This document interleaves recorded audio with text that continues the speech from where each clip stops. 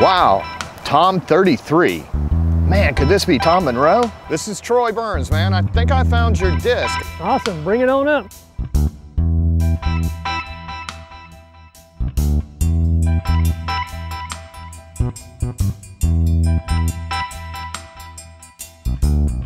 So when did you get your first Frisbee? Hard to say when I got my first one. I remember seeing people playing the first time, and that was at Scripps Laboratory in La Jolla, California. My father was on special assignment in aerospace business, and I went to high school out there for about a year, and we'd go to the beach every now and then. I saw these two guys playing catch with this plate or whatever. I went down and, hey, what's going on? And we started playing catch a little bit, and oh, that was cool. Where I lived in California, it was all about skateboards, and we were just making our own skateboards. This is before they were selling in stores. We were taking roller skates apart, putting them on a piece of 2x4 and riding down the street.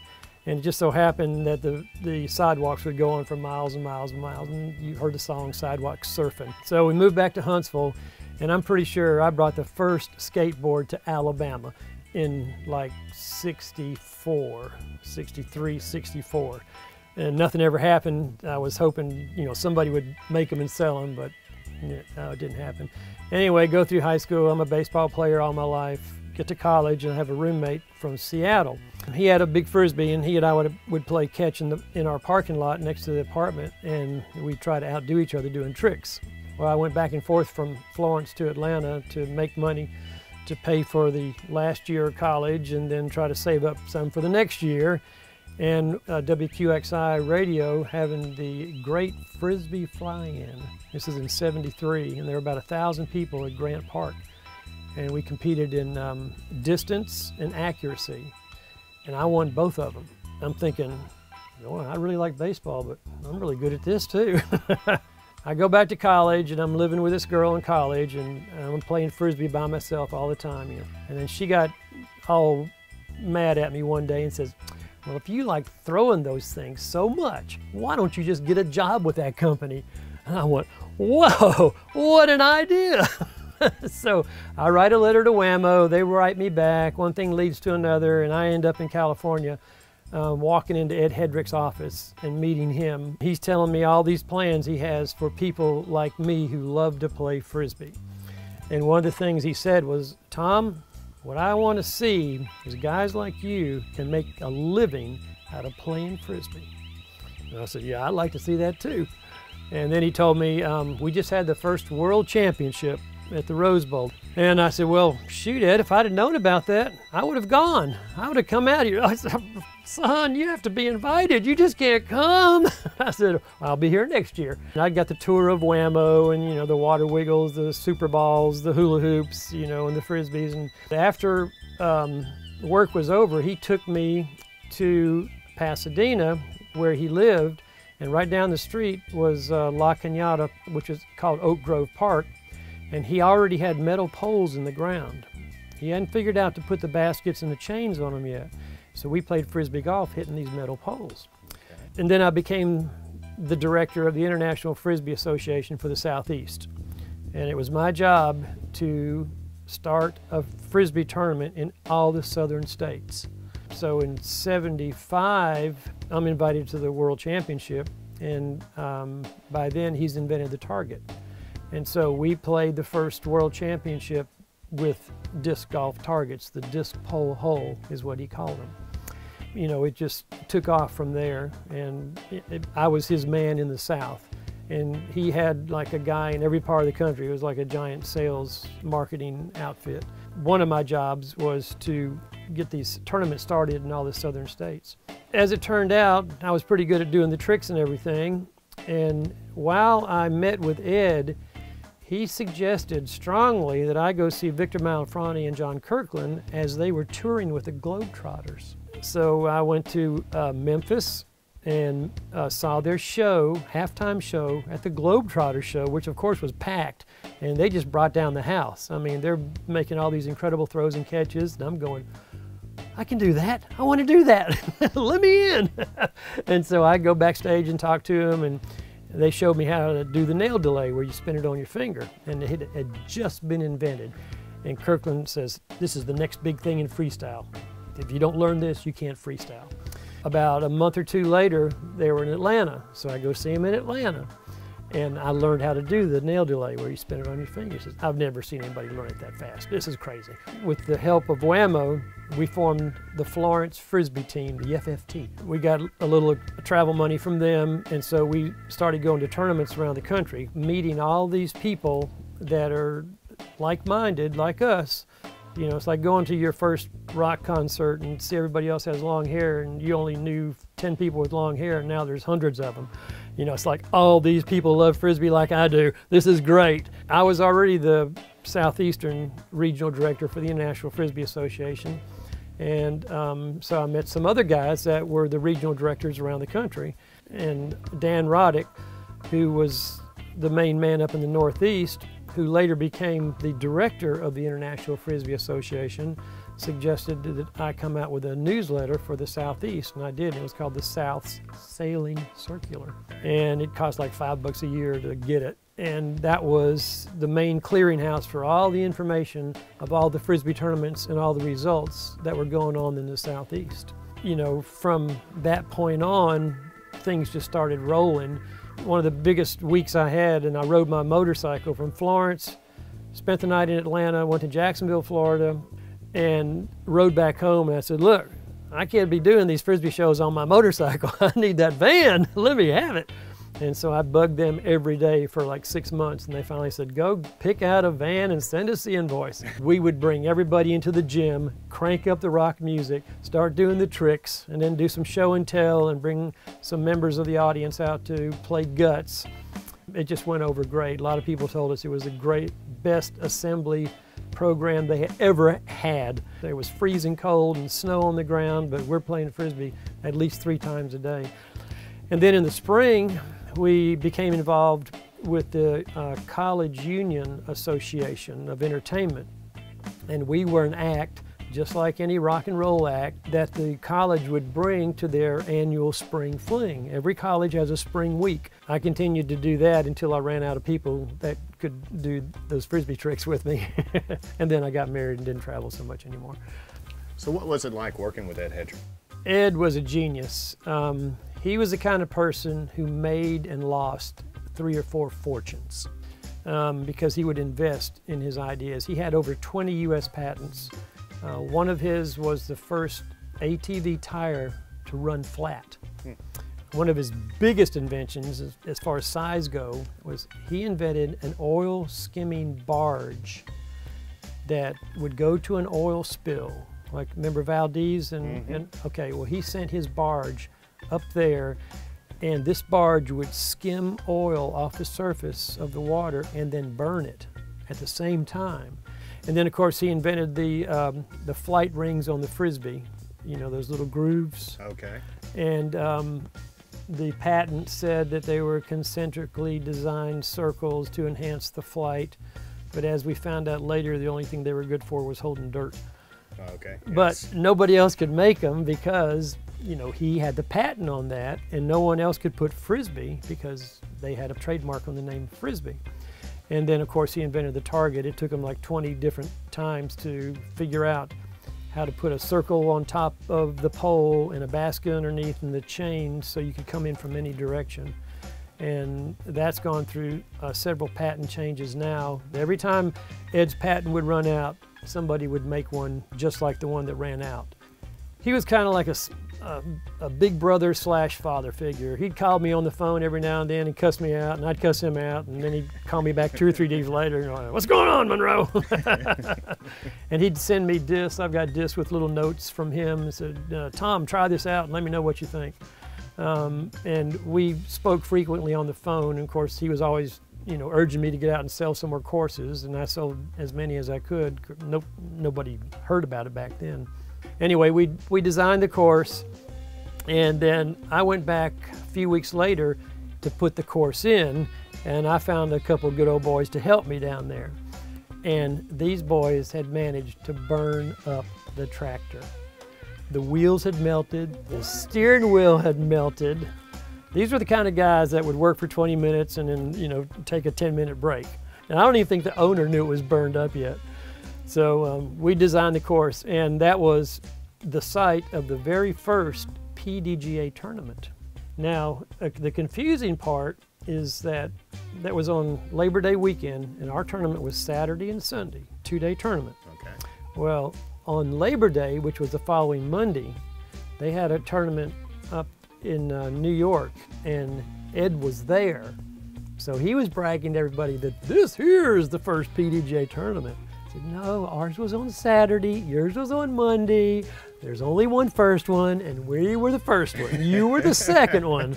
So let's get that straight. And it's taken years to make that happen, but he's finally acknowledged it. Finally acknowledged it, yeah. Okay. He sold a couple courses that had these dome tops, and they were wired so you could put a couple light bulbs up inside.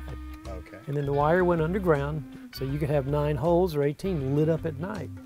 And so he took the regular Frisbee and he pumped it up with glow-in-the-dark material, phosphorus, and that made it extra heavy. The idea was you went to the T sign, which had a gooseneck lamp on it, hold your Frisbee up, charge it, throw it out through the dark to the target that's out there, that's lit up, and you play Frisbee at night. So that was the first discharger. Right. And the players realized that these discs with the glow-in-the-dark stuff on it flew really good. And that's what we want. The Midnight Flyers were extra heavy, so they went further than anything else. You might say that was the first disc golf disc. And then the puppy came out and put the Midnight Flyers out of business. But that's another story. Still throwing the puppy. Still throwing the puppy today. Yeah. This is the best putter ever made. I mean, I've suggested to Discraft to just make a smaller Ultra Star. I said, all you have to do is shrink it down to 21 centimeters. It'll be just like a puppy, and he never would do it. He made the Rattler. I mean, if you wanted to buy a disc close to a puppy, that's probably the closest one out there right now. DGA was the manufacturing arm. PDGA was Ed Headrick's baby. He invented it all, basically. And his intentions were good, but he was also quite the businessman.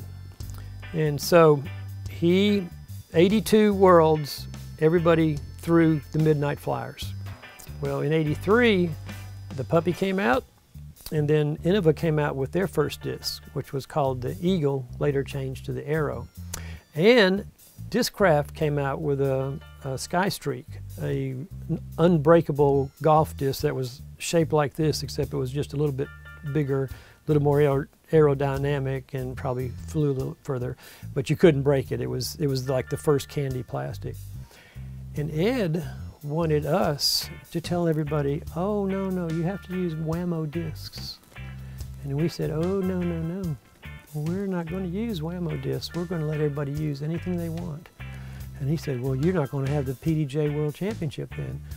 And we said, well, we're going to have a World Championship. And if you want it to be called PDGA, you're going to have to let us throw all these other discs. But, you know, we had put everything into place. We already had this logo. We had invitations had been sent out, and we were not backing down. And sure enough, he relinquished. And then the next year, '84 World in Rochester, there was a symbolic transfer of power from him to Ted Smithers, who became the director of the PDGA, and he handed him a beer to transfer the power from Ed running the show to now an association. And Ed asked me to be on the board of directors, even though I was the main one against him. He also had a blacklist. If he didn't like you, he put you on a blacklist, and you couldn't buy any discs from me anymore. I don't know if I ever made the blacklist or not, but you might have skated towards it. Yeah, I probably skated around it. Ed and I were pretty good friends, even though we didn't see each other, but we talked on the phone a lot. And they need somebody to drive Ed around in a golf cart and get Monroe. Ah! And so by then we're knocking a few back. And I'm driving Ed Headrick, you know, the inventor of this sport, around in a golf cart, and he's hollering at people, out of the way, Hall of Fame, coming through, Hall of Fame, coming through. Everybody's going, what? He had me in stitches for like 2 hours. When Ed had his stroke in Miami, he went to the Amateur World Championships while the Pro World Championships were going on in Texas. And word got to us immediately that Ed had a stroke. He's in the hospital in Miami. So Levon Wolf and I went out in the parking lot. We called DGA. We got the phone number for the hospital down in Miami and got his daughter on the phone, who I'd met before. And she said, well, he can't really talk. And well, tell him Tom and Levon called to say hi and wish him well. She said, well, it brought a smile to his face, and he kind of, you know, tried to make a little gesture. And then they flew him back to California, where he died. We owe a lot to Ed Headrick just for what he did and continued to do. And he believed in us. That was the big thing. He believed in these guys out here doing this. When Ed Headrick died, he wanted his ashes to put in some discs. So he had them put in a golf disc and an ultimate disc. And this is one of those golf discs. And you can pull it up on YouTube. It was on Ripley's Believe It or Not, Ed Headrick's ashes. Hey there, John Ketchum. If you're like me, you fear those fairways full of trees built by sadistic pros that make their competitors bogey. Well, I'm proud to present to you the newest product to revolutionize the sport of disc golf. CHEENGZ Organic Tree Repellent. CHEENGZ Organic Tree Repellent gives you the confidence you need to take on those tricky shots through the forest on all those leftover land courses we all love to play. With just one dose of CHEENGZ Organic Tree Repellent, your disc will turn through the course and get you closer to the pin every time. Not be fooled though, all tree repellents aren't the same. CHEENGZ Organic Tree Repellent is made 100% organic from the finest ingredients and now gluten-free. It's the only tree repellent guaranteed not to work every time. CHEENGZ Organic Tree Repellent. I spray that shit on everything.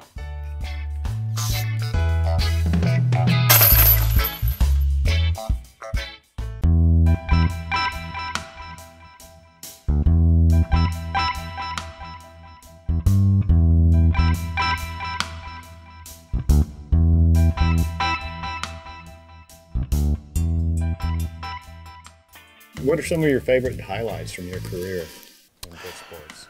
Well, that TRC world record in '79 that put me in the Guinness Book. And the next day, they sent a famous celebrity out to interview me, Bruce Jenner. I know it's funny now, but he was straight Bruce at the time. Yes, he was a big deal. And it was live, and it was on, back then there were only 3 networks, ABC, and, you know, and it was on every network during the morning shows. They all had a morning show, and they all carried it.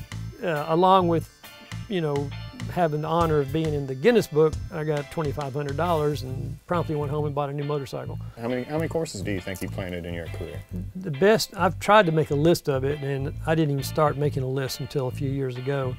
But I think it's around 50. The parks director, Miss Tammy Perry, suggested that I start the Tom Monroe Trail of courses that I've designed. You could come in from Georgia, hit Heflin, come on across, go north up to Birmingham, go to Coleman, Arab, Moulton, come back down to Birmingham, go out towards Livingston, University of West Alabama, then south on 65 and hit the university in Montgomery, then head south to Bruton, and that's on the way to the beach.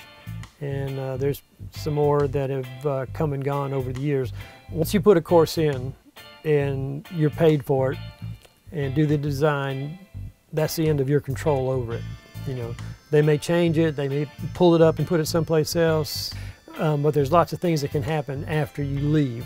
The big thing, and this goes back to Ed, is making the sale of the targets and then getting them in the ground. And if things work out, you get paid to make the sale, and then you're paid to do the design. We have a course design association around the country that we have about 50 members, and we all adhere to the same basic policies and procedures of safety, difficulty, ease of play, flow, you know, all the things that make a good course we all try to do whenever we get a piece of land. A lot of the times you don't get a great piece of land.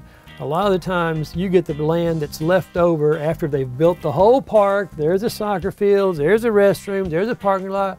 Oh, and we've got a few acres back over here that the cows are still on. Can you put a course in up there? So that's why a lot of courses are not great, because the piece of land's no good. So you have to make the best with what you have to work with. Oh, even though our course here in Birmingham is great, it's rolling hills, and to do anything like ball fields, you have to cut down all these trees and bring in dirt and flatten it, and it's just way too much trouble. The city of Birmingham has not paid 1 cent for anything that's out here. People like you and I, club members over the years, have put everything in the ground. We've paid for all the targets, all the tee pads, all the signs, the bridges, everything that we're playing on was paid for by the club. I go to the Parks and Recreation show every year and try to sell disc golf to parks departments, Oh, that's fantastic. churches, private schools, you know, any place where they have space to put a course in, that's where a course needs to go. And it's always the same story. Well, next fiscal year, we'll put it into the budget, but as long as people keep trying, disc golf is growing exponentially every year. I've also witnessed a trend that parks and cities like to use disc golf as a method to clean up problem parks where they have elements of crime or things going on that they don't want going on in the park. This course and Redan are good examples of that. When we first started playing up here, we'd find needles and all kinds of nasty things in the parking lot on Saturday and Sunday morning. And during the week, there'd be a undesirable element hanging out in the parking lot. But as more and more people play, and we have the perfect configuration called the double loop, 9 out, 9 in, you know? Oh, okay. It's like a figure 8. And it's cleaned it up amazingly, and the neighborhood has taken note of that. When I was in college, my roommate dated Donna of the Grateful Dead, and I dated her best friends. And then everything fell apart and we didn't see those girls for a while. And then one day we saw Brenda and said, "What happened to Donna? We hadn't seen y'all around in a long time." Well, she married this piano player and she's in this band called the Grateful Dead. And we went, "The Grateful what?" They wouldn't let the Grateful Dead play in Birmingham. The mayor said, "We're not having those hippies in this town."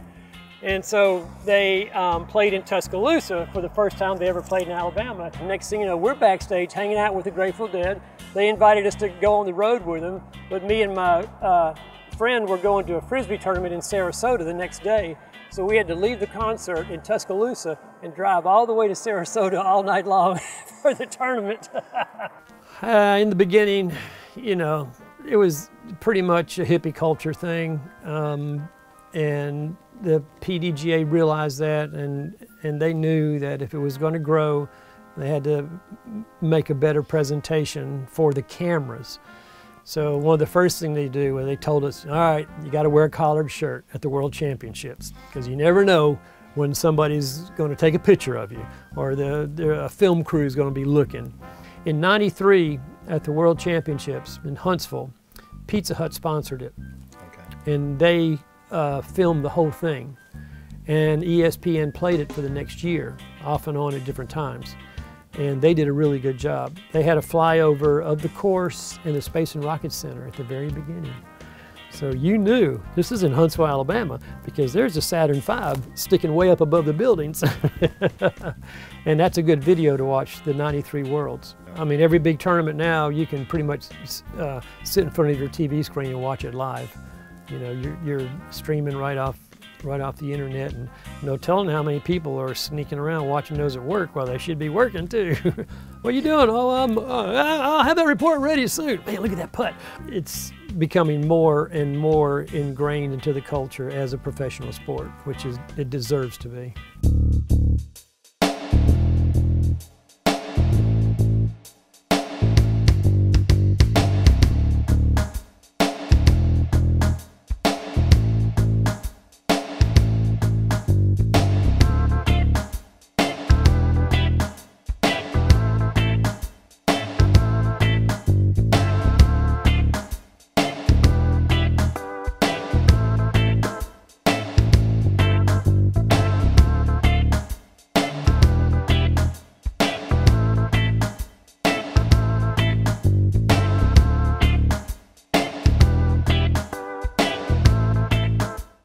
And this is what it looks like when you're trying to hit a really big putt. It looks like the basket's moving around and your arm is shaking. It's one of my favorites.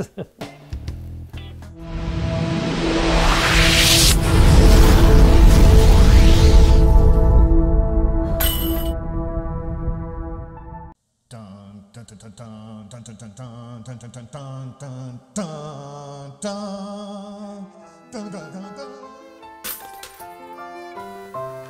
dun.